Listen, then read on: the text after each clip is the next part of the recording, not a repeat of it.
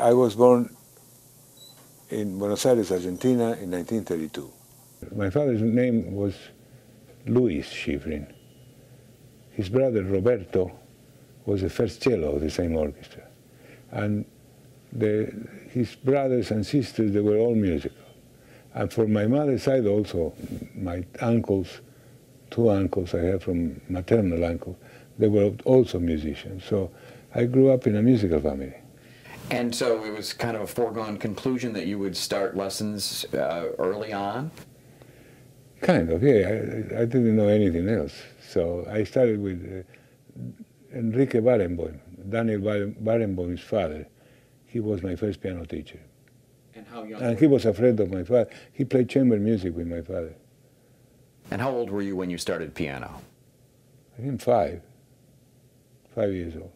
Were you always destined to be a professional musician? I don't know.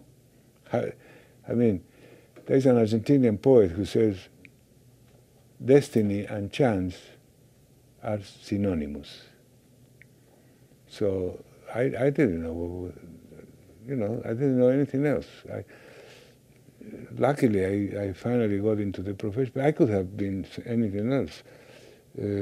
At one point, I started to embrace modern American jazz and play it when I was a teenager, and my father was afraid he liked jazz, but he didn't like the atmosphere of jazz, the possibility of drugs, alcohol, and ladies of the night, and all that. It was a bad atmosphere, so at that moment he said, maybe you should have a career in medicine or law or something.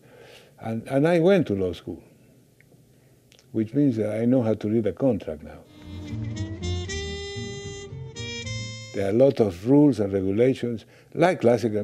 You can break the rules, and you should break the rules, but you have to first know the rules.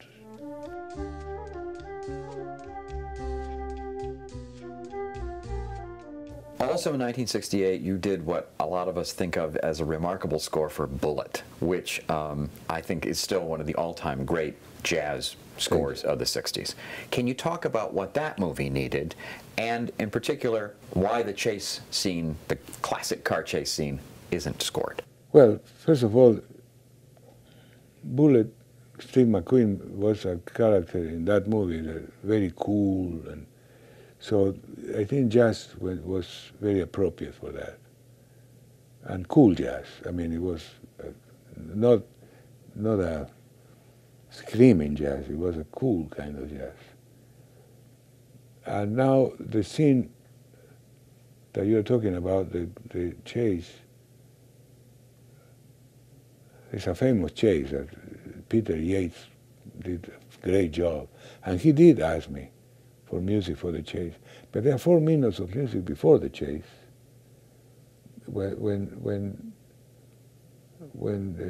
they leave the hospital and then they go into the cars from the parking lot, and the traffic is very heavy in San Francisco, and there's tension, and Steve McQueen Bullitt looks through the rear view mirror and the gears are very slow, and they couldn't move, and the heavies, they have a car, the villains, they have a different car, and it goes for 4 minutes, that scene, and I kept building, and all of a sudden Bullitt does change the gear and start going to one of the lateral streets, and that's when the real chase starts. The director says, you have to have music here. No. We're going to abruptly cut it. And silence is also music. The lack of music is going to make a great effect. And besides, you're going to have sound effects. You have to orchestrate the sound effects, because sometimes your camera is in a corner of a hilly street of San Francisco, and we don't know what car is coming. The audience in the theater, they don't know which one of the cars is coming. It could be Bullitt's car or the villains, and they have 2 different sounds, so they have to listen to that sound. And if I put music there, it's going to be very muddy, and you're going to have problems in the dubbing of, the mixing of sound effects, dialogue, and music. You're going to have a lot of problems. So no, and I didn't do it. Did he agree with your choice? Reluctantly. But then he realized I wasn't right. The Mission Impossible is a different, the theme of Mission Impossible is like a paramilitary operation. And I had little drums, and I had this with cellos and basses. Dun, dun, dun, dun. That's a real Mission Impossible theme. You know, it's a suspense kind of march with some elements of snare drum. Some people think that the syncopations of the 5/4 theme owe something to your South American origins. Do you think that's true? No. In South America, I don't know any music of 5/4. How many Mission Impossible episodes did you actually do after I the don't pilot? know. I couldn't tell. I did many. You did? I did many, but also I was doing movies and other things, so we had an agreement that I signed an agreement through BMI and ASCAP that any composer who would replace me for each one of those episodes, if they had to use that suspense theme, I wouldn't do it because I didn't do it, but he would do it, or she would do it, but we would split the BMI and ASCAP half and half. So for me it was a good deal because without working I was getting royalties. Do you have a personal musical philosophy or musical vision that guides everything you do? Just stay away from the octaves. Anything besides that? Well, that's enough.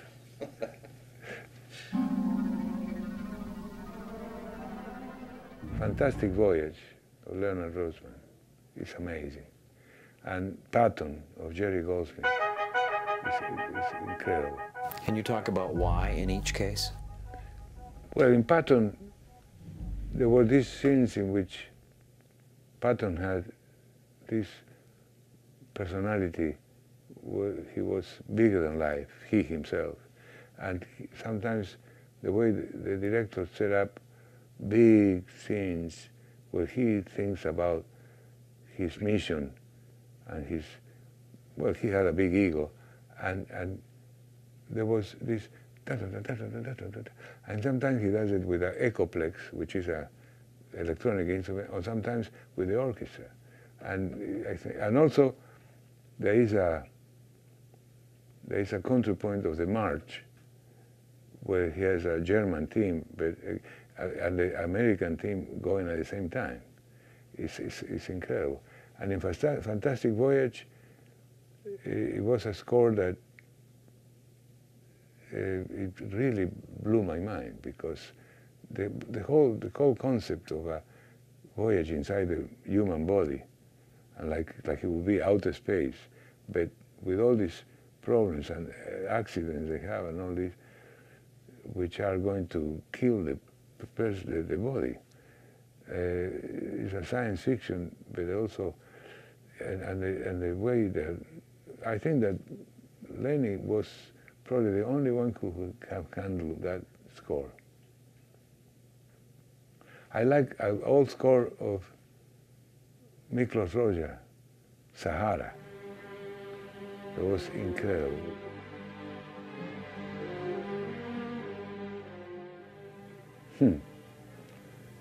They are all my children.